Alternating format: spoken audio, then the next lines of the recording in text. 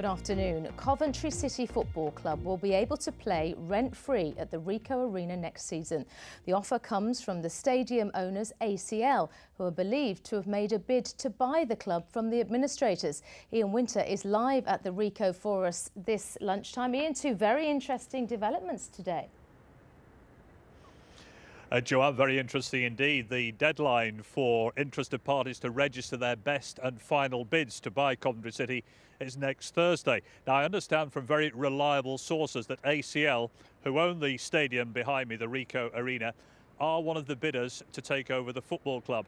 When I spoke to Jackie Isaac, the chief executive of ACL, just a few minutes ago, she said that was pure speculation.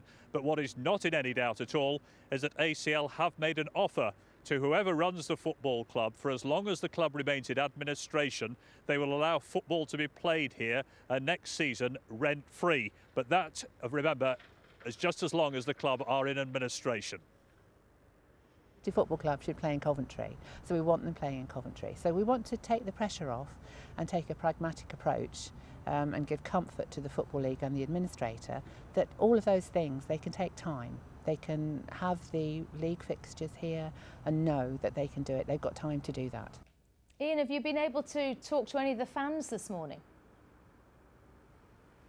Well, it's fairly early days because the news only broke mid-morning, but I have spoken to CJ Joyner, who is the secretary of the Sky Blues Trust. Now, when he heard the news, his reaction was one of great delight. He said that would be mirrored by many Coventry City supporters who'd been speculating as to whether this might be a move that ACL would be prepared to make.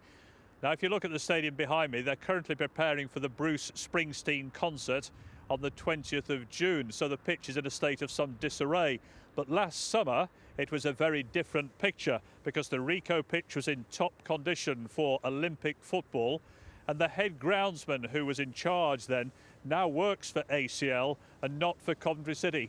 So in other words, the pitch will be perfect in August, and now we await the reaction of the Football League and the administrator to news of today's offer by ACL.